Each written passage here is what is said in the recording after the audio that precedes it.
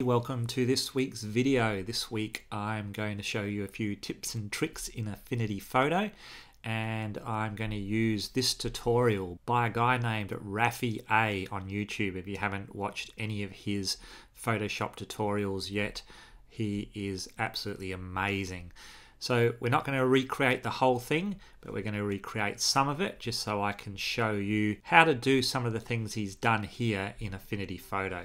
Okay, so let's get started. We'll go over to our photo, and some of the things that I am going to show you today is how we get the girl to look like she's underwater, and a couple of other things as well using the gradient tool. So let's get started. First thing we're going to do is we're going to come over here and get rid of everything that I've done so far. Just delete all that, so we've just got this desert background. By the way, guys, all of these stock photos are from a place called DeviantArt. Okay, so we've got our desert here. The next thing we're going to do is bring in our ocean. So we're going to Command C, back over to this tab, Command V. We've got our ocean here. Just going to hold the Shift key down and just rotate this into place so it's nice and straight. Snap it into place in the corner. By the way, guys, if you've got snapping turned on, it makes it a lot easier. I'm just going to drag it all the way down to about here at the moment. Now, once we've done that, the next thing we want to do is on the ocean here, I want to put a mask and click on the mask because we're going to use our gradient tool.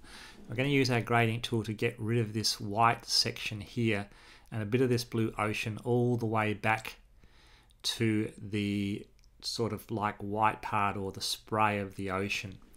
So the way we do that, we make sure we've got our mask and we clicked on our mask. We're going to come over here to our gradient tool. We're going to come up here to the toolbar, make sure we're on linear. You can see it goes a little bit opaque at the moment, but don't worry about that. Let's just get the center and drag our gradient tool to about here. Come and click up here in the toolbar. We want both of these tabs here to be white, and you'll see the ocean's gone back to normal now. On this tab here, I'm going to turn the opacity all the way down to 0. You can see that's gone a little bit lighter already. And I'm just going to take this point and just drag it back. You can see we're getting all the way. We can always use this little slider to come up as well. We just want to get it all the way back to where that sort of white wash in the ocean is. And a little bit like that. And there we go. Happy with that. We've got rid of the white and some of the ocean, so we've just got the spray here. What we're going to do now is come over here, click these, right click, and just going to rasterize this image down. I want to get this spray here all the way down here as well. So clicking on that background layer, I'm going to use my freehand selection tool here, and I'm just going to go around that spray, the white spray there, and copy it. Command C to copy, Command V to paste. It'll put that on another layer. We can get rid of our marching ants. Come up here to our move tool. Just going to move that down to where we want it and resize it. So we've got that spray sort of all the way along. Resize it the best we can. Okay, so that looks not too bad, but we need to blend it in a little bit. So on that background layer of the spray, I'm going to put a mask on there as well. I am going to come over here to my brush. I'm going to make sure that I've got my hardness on 0. The flow and the opacity can be 100%, just a nice soft brush. As you can see, I need to reset my brushes, which is just D on the keyboard. And I'm going to paint in black. And I'm just going to go over that area there and just trying to blend it in a little bit more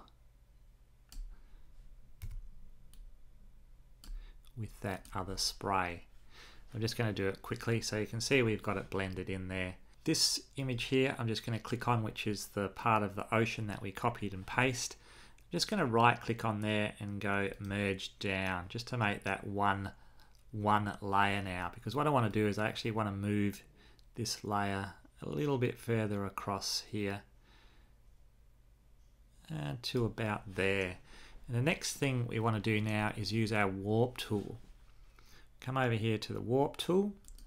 And what we want to do here is just sort of create a bit of a wave here, give it a little bit more. So just going to bring that section out